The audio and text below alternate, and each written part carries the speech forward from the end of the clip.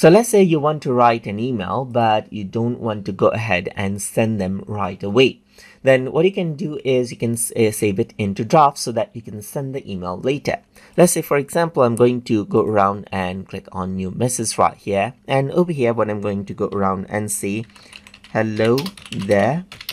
Hope you are doing well. Hope that you can come to the event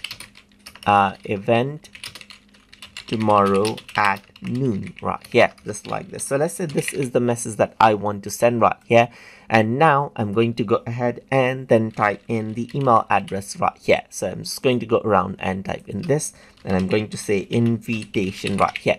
But I do not want to send it right away, but want to save it in draft. So to do that, I simply need to go around over here onto file, and then I need to go around and save it in draft right here.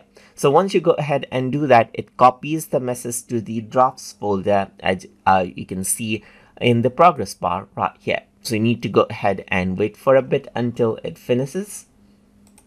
And then once done, what happens is that you'll be able to access that particular mail whenever you want in the drafts folder when you want to send it in the future. So all of these emails are draft emails right here that has been saved and has not been sent. For example, I have this other email right here which has not been sent, so you can simply go around and send this out now as well. So once I go ahead and do that, it sends the message from the draft directly right away from over there, as you can see right here.